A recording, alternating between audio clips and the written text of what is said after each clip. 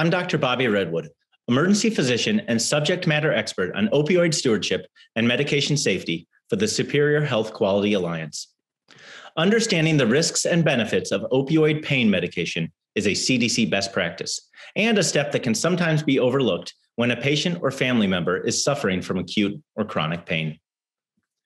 Opioids are highly addictive, and the risk of developing opioid use disorder might not seem that high if an elderly patient or long-term care facility resident is taking these medications for legitimate acute pain, like a hip replacement or a fractured bone.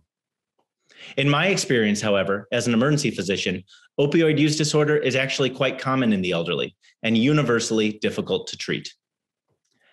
Elderly patients suffering from opioid use disorder present to the emergency department in a tragic state of suffering, where a patient develops cravings and withdrawal symptoms if the opioid medication is no longer in their system. The cravings of opioid use disorder can become so intense that the patient will seem like a transformed person, spending all of their time and mental energy seeking ways to obtain opioids.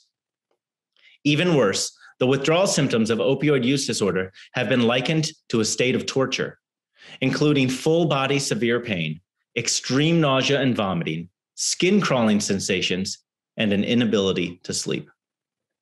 Moreover, I find that opioid use disorder is really a family disease, where the adult children and loved ones of the affected patient sometimes feel frustration, anger, or resentment towards the patient because of the hurtful behaviors that go along with opioid use disorder.